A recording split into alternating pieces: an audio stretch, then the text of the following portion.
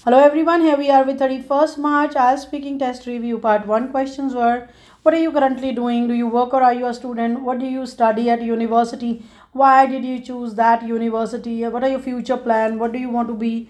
And then let's talk about numbers. Which numbers are popular in your country? Are you good at remembering numbers?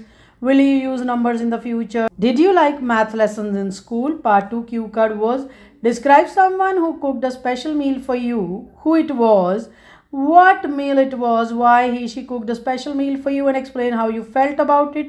Follow-up questions were about food. Is meat popular in your country? Who eats more meat, men or women? In your opinion, will people in your country stop eating meat in the future? Why do many people buy unhealthy foods? How can governments encourage their citizens to choose healthy foods? What can cause people to change their eating habits? Thank you.